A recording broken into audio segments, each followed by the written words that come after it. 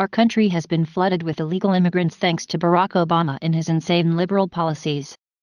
For years, these illegals have been entering America just to be a drain on our welfare system.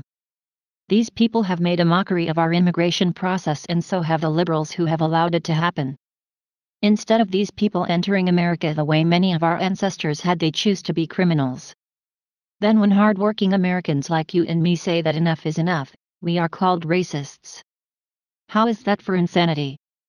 Finally, after years of being kicked around by arrogant liberals, the people spoke and we elected President Trump.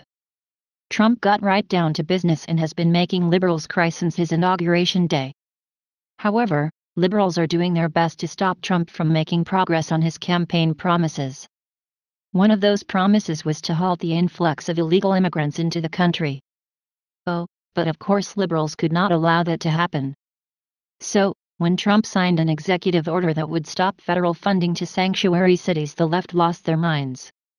A San Francisco U.S. District Judge, William Orrick, and an Obama appointee, issued a temporary order to stop Trump's executive order. This was accomplished after San Francisco and Santa Clara County argued that this executive order threatened billions of dollars in federal funding. Now, in case you were wondering, Judge Orrick is extremely liberal. For example, Orrick was the judge who issued a restraining order against the advocacy group that was responsible for undercover videos that showed Planned Parenthood employees planning on selling baby organs. But that is not all Orrick has done. This judge also raised $200,000 and also donated more than $30,000 to groups that supported Obama. It's obvious that Judge Orrick is not too bright, which is evident in his recent ruling against Trump. You see, liberals have been screaming that Trump's executive order to cut off federal aid to sanctuary cities would be unconstitutional, but they were way off base. The mainstream media has been spreading the lie that Trump's executive order would cut off of all federal funding to sanctuary cities, including basic federal entitlement payments like Medicaid, etc. But the fact of the matter is that they were very wrong and that this executive order would not affect federal entitlement programs.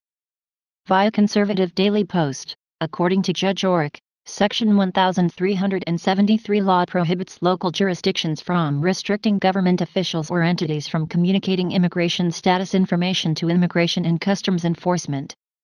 San Francisco and Santa Clara's policy that they have in place prevents their local police from notifying Immigration and Customs Enforcement, ICE, when they arrest or detain an illegal alien, which violates federal law.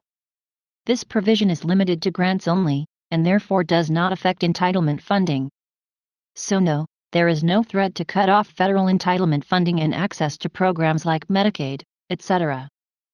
Orrick further claims that the executive order raises problems under the spending clause of the Constitution because the executive branch is adding conditions to the receipt of federal funds, something only Congress has the power to do. Judge Orrick also defends his ruling by claiming that public statements made by the President and Attorney General Jeff Sessions have endorsed the broadest reading of the order. The comments that were cited by Orrick claim Trump stated publicly that his executive order is a weapon against jurisdictions that disagree with his immigration policies.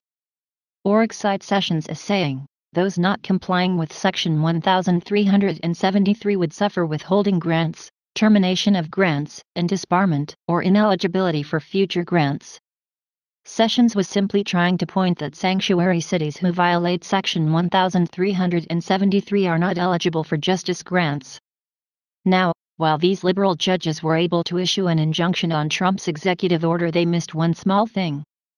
The exception in this ruling allows the Trump administration to cut off eligibility programs that are in non-compliance with Section 1373.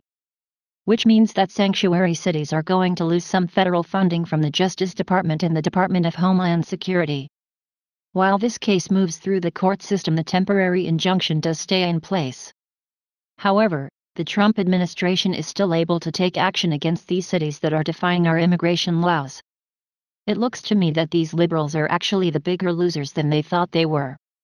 I guess maybe next time they will read the fine print before they start celebrating a useless win, right? Let us know what you think about this. Sound off in the comments below.